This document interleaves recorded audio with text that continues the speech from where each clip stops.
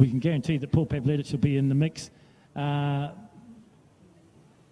the number 4, the Yamaha OW01. Look for him on the far outside as we look at it. He's got the very best of the starts. But going with him once again is the man from Kerikeri on the naked Kawasaki ZX10, and by naked I mean without a fairing, and that is the Dock 2 Wheels Tektronix House of Custom, a nationwide sponsored Patrick Nussbaum from Kerikeri, the Winterless North. He currently sits in second place as they come over the top for the first of 6 times. Yamaha, Kawasaki and Honda. Once again, a giant killing performance from the 57, Mark Robinson on the little 125, the 2-stroke machine. He's been wonderful today.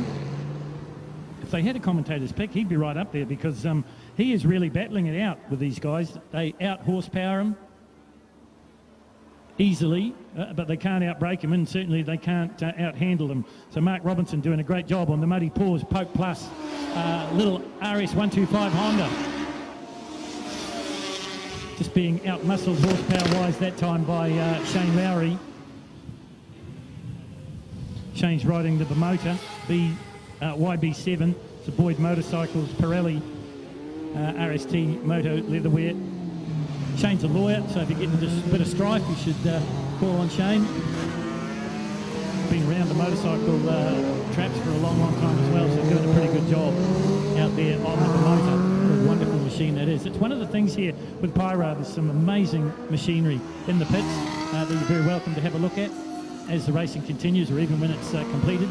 But as I mentioned before, don't get in the way of the guys and girls. They'll probably be loading up by the time you get there. Across the stripe he comes once again. No, it's not him. Yes, it is. They used to call him Superman.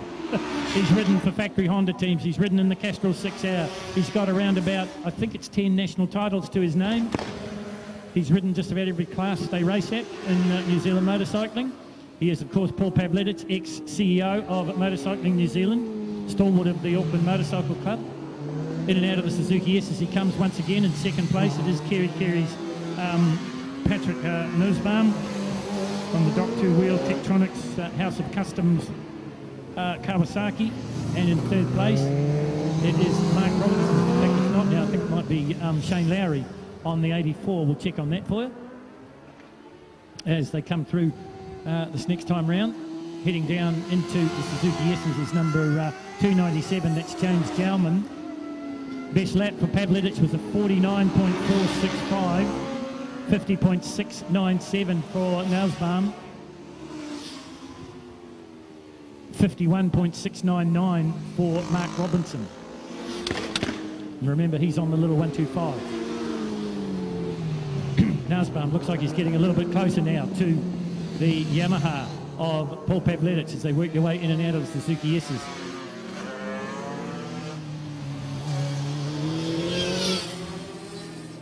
Mark Hatton through in fourth place.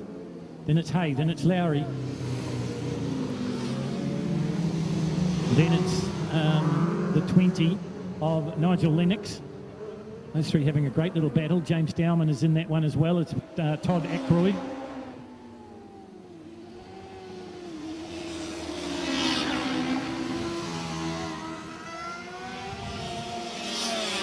So at least 2 laps left to run in this one. It's the final heat of the Shoei helmet-sponsored post-classic pre-89s. Once again, it's to be decided over 6 laps. Mark Hay on the GSXR 1100 Suzuki, currently sitting in 5th place. A little bit of a backfire as he works his way down into the braking area for the Ash Caddy Turn 1.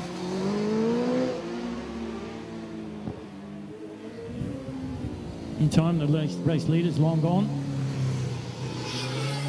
It's him at the top end of the circuit now. White flag out for Pav.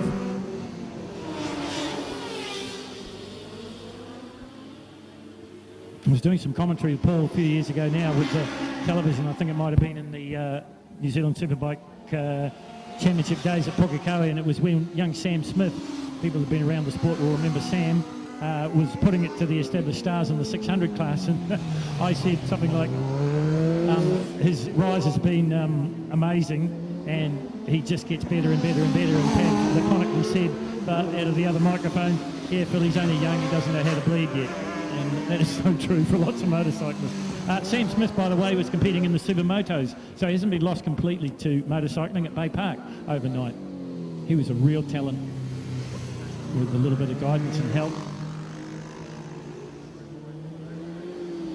from Team Yamaha.